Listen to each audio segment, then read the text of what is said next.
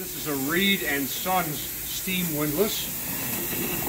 Pretty straightforward. 2 high-pressure cylinder block, driving a crankshaft, driving the windlasses. That's all there is to it. The reverse is not accomplished by any valve gear. There's a 4-way valve in here, which flips exhaust and admission for both cylinders. Simple as that.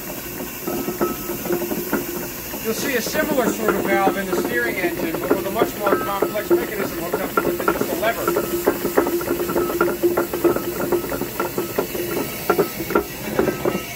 See how readily it reverses. Very few things on a steam engine are twist of the wrist, but this is one of those things. I want anchor up, I want anchor down, I want whatever I want. And with a windlass, it's very important.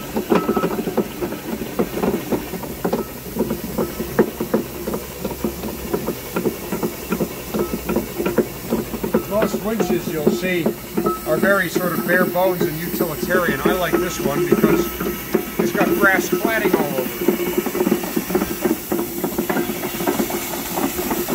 Everything should be presentable. Of course, we're not doing it much good on this dreary, rainy day.